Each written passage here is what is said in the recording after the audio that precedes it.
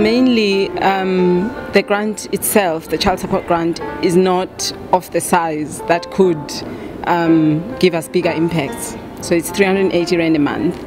It's not linked to any measure of need. So if it could be linked to at least the price of a food basket that is nutritionally adequate for a young child, firstly, and that's at about 540 Rand in 2016 with 2016 prices. That would be the first thing. Then secondly, it's linking it with other services that are already in place, that are already part of the basket of poverty alleviation strategies for children, but which are just not well linked.